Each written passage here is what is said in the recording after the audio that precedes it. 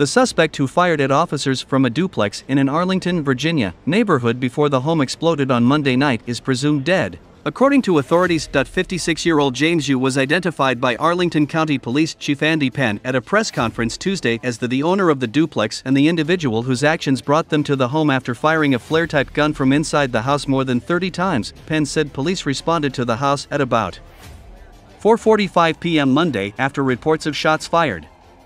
After attempts to communicate with Yoo were unsuccessful, police obtained a search warrant. As officers tried to enter the home, multiple gunshots were fired from within the house, Penn said.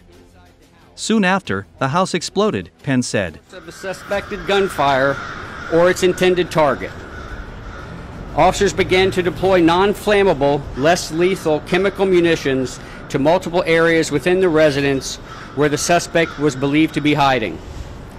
The purpose of this type of a deployment is to cause irritation in hopes of compelling the suspect to surrender.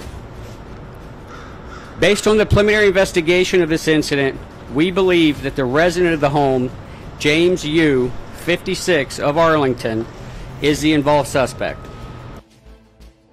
The suspect was inside the residence at the time of the explosion, and he is presumed at this point to be deceased.